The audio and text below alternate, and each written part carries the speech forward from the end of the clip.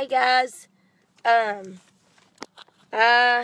just want to come over here and tell you that in the midst of the battles, when you find yourself so alone, God will speak to you. And let me just share with you what happened to me last night.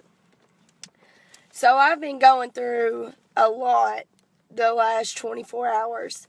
And it's been a huge change in my life as well as my family's life. And it's been heartbreaking. But God is still good. Amen. Let me mark something right here because I want to read it to you.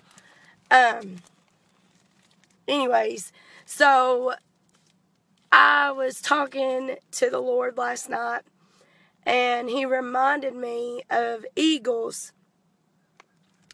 Well, this morning I had got on Facebook and I had seen a post from my aunt about eagles, about how if they eat something that's toxic to them, how they'll go to the highest peak and they'll dwell in the sun for the sun to remove the poison out of their body.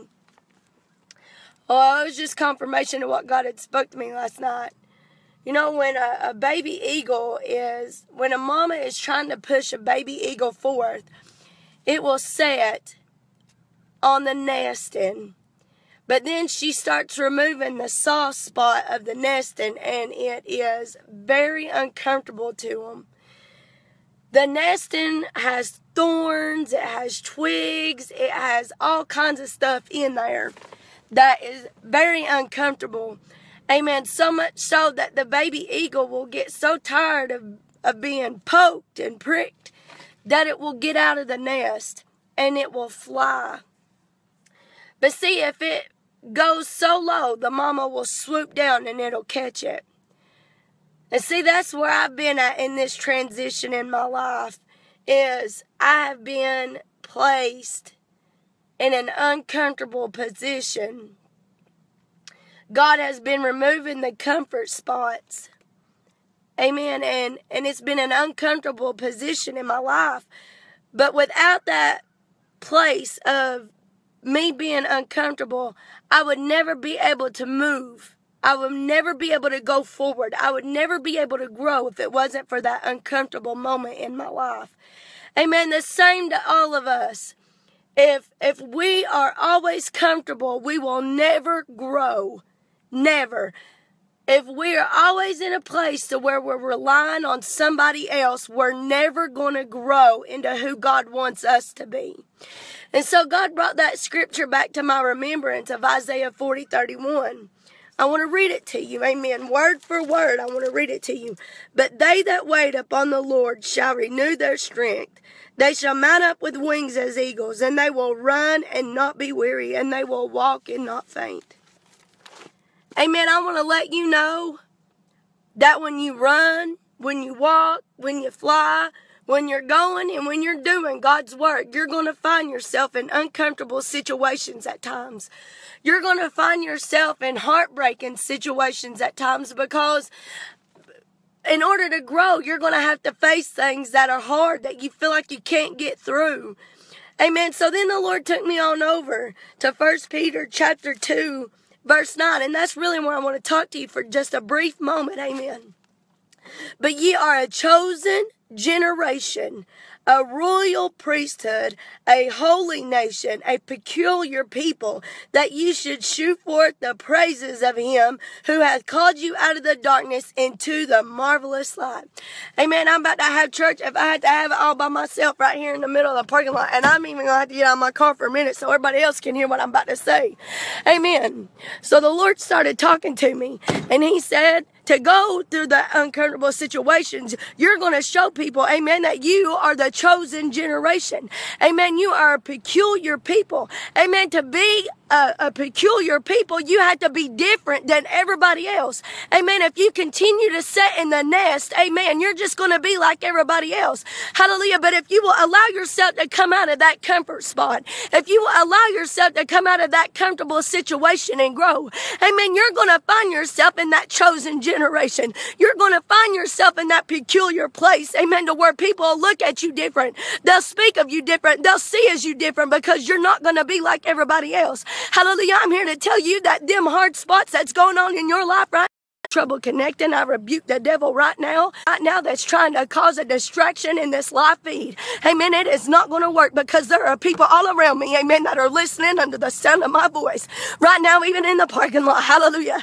But I'm here to tell you that these hard places that's in your life, my God in heaven, if you would let God use them, amen, if you would let God shine through you today, amen, if you would let people know that it don't matter how hard it gets, how intense it is, amen, how uncomfortable it is. But if you can show them, amen, that you can get through it, amen, it's going to let them know that there's something different about you. Hallelujah.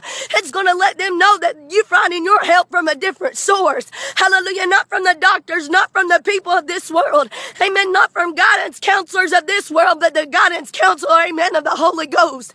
Hallelujah. I'm here to tell you that if you would let God continue to guide your life and guide your step, amen, people are going to know that there's something different. Amen. They'll be able to come to you, amen, because they know that you're going to be able to help them, amen, because you know different. Hallelujah. This world can offer them nothing, amen, but what you got on the inside, amen, can offer them hope, amen, can offer them life, amen. They won't have to stay in this place that they're in. Hallelujah. I want you to know today that I don't care how much heartache you have. I don't care how many tears you've cried. Hallelujah, because the Bible says that weeping may endure for the night, but joy comes in the morning. Hallelujah. I want you to know that the darkest part of the night is not in the midnight hour. Hallelujah. The darkest part of the night is 1 hour before dawn. Amen. And God didn't just put that in the Bible for coincidence. Amen. He knew that the darkest part is going to be right before the sun breaks through. Hallelujah. I'm here to let somebody know today, hallelujah, that your help is on its way. Hallelujah. I'm here to let somebody know today that you are a chosen generation. Amen. You are born to stand out. Amen. That's why you've never fit in. You keep saying all the time, God, why don't nobody accept me? God, why can't nobody love me for me? God, it's because of what's inside you. Amen. You are different. You are chosen. Amen. And you are set apart. Amen. It's time to be thankful that nobody is like you. Amen. It's time to be thankful that you ain't got what everybody else has because you got something different on the inside. Hallelujah. I want to thank God today.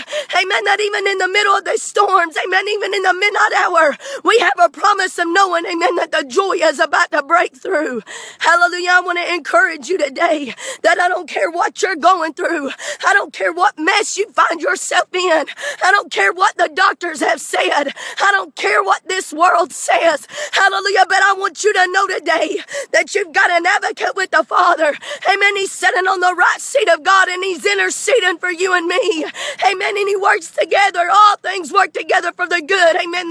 To those that love the Lord and are called according to his purpose. You're called for his purpose today. And I pray to God right now that you would ask God what that purpose on your life is. Amen. You've not endured these hard times for nothing. You are a chosen generation. Hallelujah. We are a peculiar people. Amen. I don't want to be like nobody else. I like being me. Amen. I don't care if I'm radical. I don't care if I do things that this world don't approve of. Amen. I've got something inside me. Amen. That this world needs. Amen. You've got something inside of you that this world needs. And it's called Jesus Christ. Amen. Will you introduce him to somebody today? Amen. I want to speak to all these people that's listening to me today.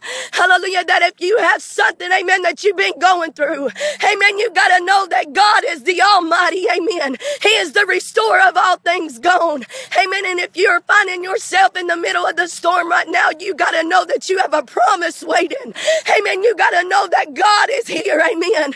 He's not a dead God. We serve a live God. He's a living Savior. Amen. He's alive. He's alive forevermore. And whatever you have need of today, God is here to meet your need.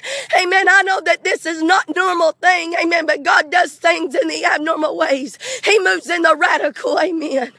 Amen. I want you to be blessed today. In the name of Jesus. Hallelujah, God.